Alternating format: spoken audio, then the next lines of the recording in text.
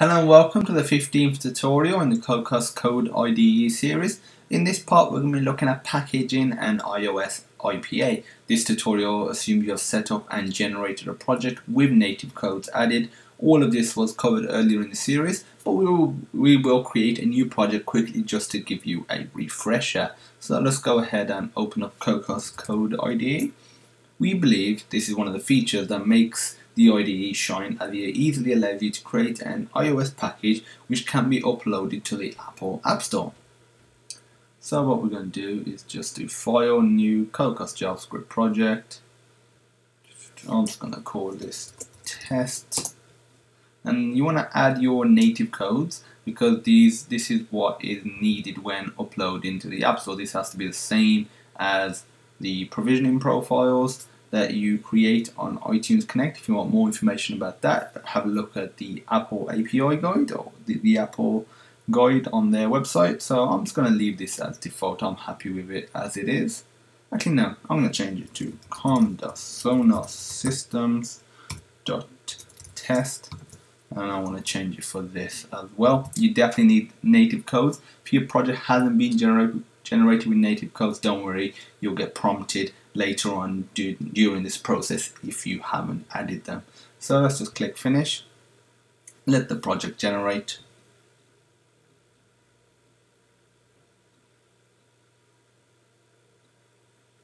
And then what you want to do, there's two ways to generate an IPA. For publishing, you can either go to package IPA or right click and Cocos tools. Actually, you might even be able to do from the files, but yeah, there's at least two ways then. Package to IPA for iOS, so you can add native code support, but we've already sorted that out. Obviously I just want to select my distribution profile, which is this right here. Select the target, which is iOS, clean before build. You can do that if you want it, but I'm all good.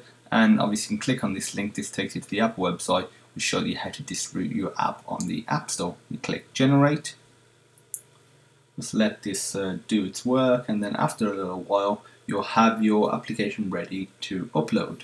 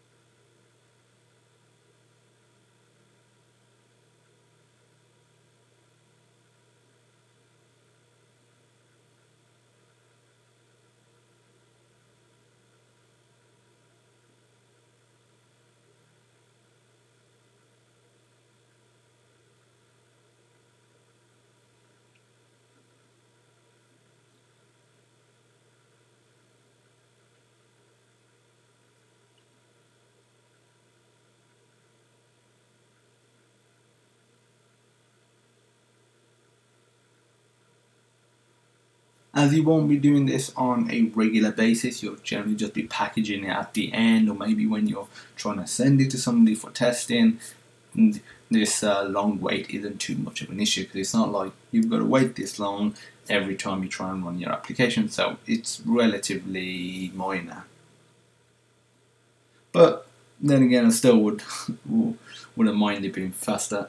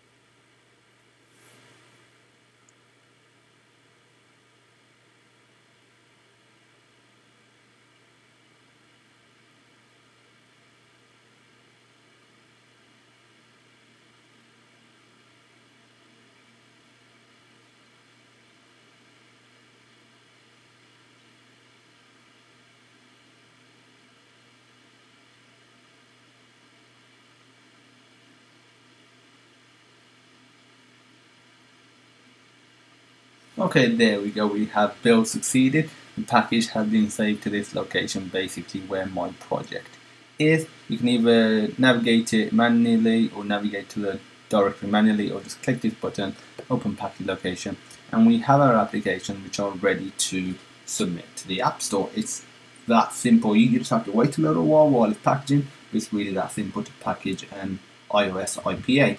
In the next tutorial, we will cover packaging an Android APK. If you have any questions, feel free to message us at support@sonarsystems.co.uk. The email will be in the description. You can comment on this video, just directly message us via YouTube. And as usual, thank you for watching, and I hope you have a great day.